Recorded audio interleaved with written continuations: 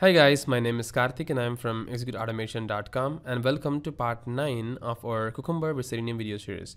And in this video, I'll be talking about understanding and working with dependency injections. So before watching this part, I would request you to watch part 8 since this part is going to be a continuation of that part. Alright, let's get started. Let's all help to save tree, water and energy to save our motherly planet Earth. So let's all please try to do that as much as possible. Dependency injections. If you are from SpecFlow background, you should have worked with dependency injection, which is built in SpecFlow out of the box. So it's called as context injection or dependency injection. So we have a dependency injection available in SpecFlow. We have already discussed about it a lot, but in Cucumber for Java, the dependency injection is not built out of the box in Cucumber Core or Cucumber JVM. Rather, we need to add an additional dependency called Cucumber Picocontainer. So it's of course a Cucumber Picocontainer, which is a dependency injection, but it is not available within the core of the Cucumber. So you need to add this dependency to enable this feature. So how they look like? Basically, they look something like this.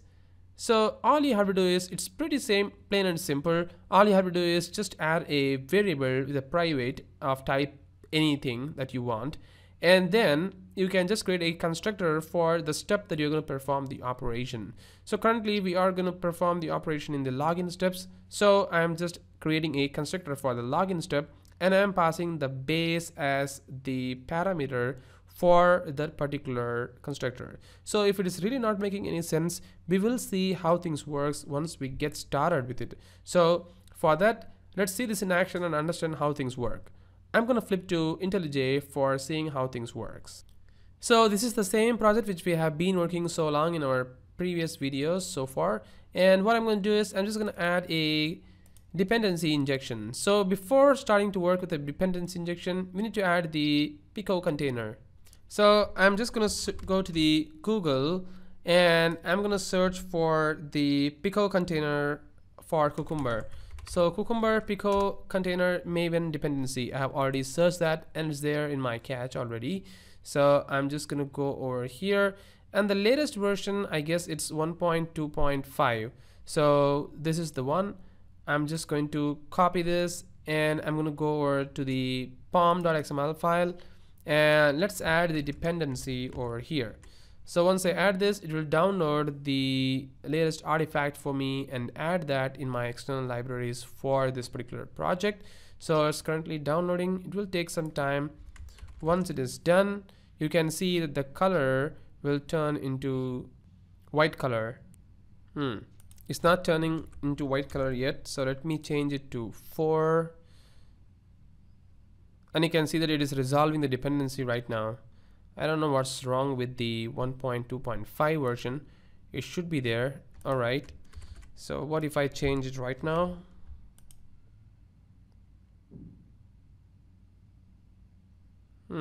Somehow it couldn't able to download from the Maven repository. So I'll stick with 1.2.4.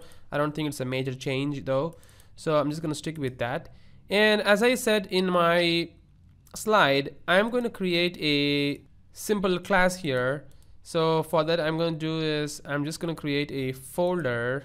Let's call this package name as base, and within this package I'm going to add a base util .class, right? And then here, let's say I'm going to pass the step informations for all the pages or all the steps, right?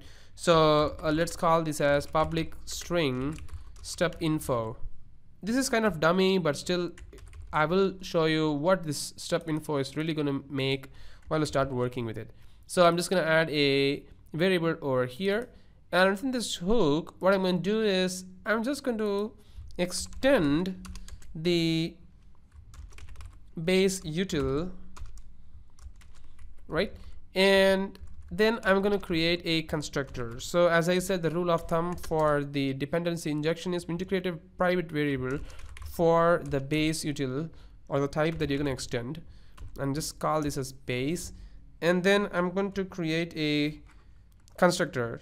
The easiest way is to alt insert and constructor, just insert that very quick, fair enough. And now once it is done, the same thing I'm going to do with the login steps, right? So what I'm going to do, I'm just going to extend the base util over here, and then let's create a private variable for the base util, or maybe base, whatever it is. And then I'm going to create a constructor. There we go. I'm just going to save it. And now what I'm going to do is, from this particular hook, I'm going to pass a value from the initialize test, and I'm going to print that particular value into the login step, the first login step. Let's say something like this. Let's say in our next section of this particular video series, we're going to work with Selenium. So while that is the case, we will be passing the WebDriver instance object from the hook to the step of the particular feature file, right? So I'm going to do exactly the same thing over here. So passing a dummy WebDriver instance. So I'm just going to pass that value. So I'm just going to store the value into the base as, let's call this as Firefox driver. And since the type is a string, it's okay for now. So base dot step info is equal to Firefox driver, something like that, right? And now if I want to access this step info from login step, all I have to do is just need to print that value, right? You can just use the same thing over here as well. All you can do is system dot out dot println the driver is something like that, and then I can say base dot step info. And now you can see that from the hook, this particular step info, the Firefox driver, will be passed to the login step over here, and it should be printed, which means you don't really have to do anything. I mean, you don't have to pass the variable values from one class to another from some other way, but the dependency injection will take care of this. So if it's really not making any sense, once I run this, you'll understand what it is going to be looking like. I have executed the test and it got passed, and now you can see that the driver is Firefox driver. So it is executing over here, right? And the driver is Firefox driver, and the driver is Firefox driver. It is being printed everywhere, and it is actually coming from the hook, right? So this is very important concept, which is nothing but the dependency injection, because this dependency injection concept is which we're going to use in our WebDriver while we start working with Selenium, right? So once again, thank you very much for watching these videos, guys, and have a great day.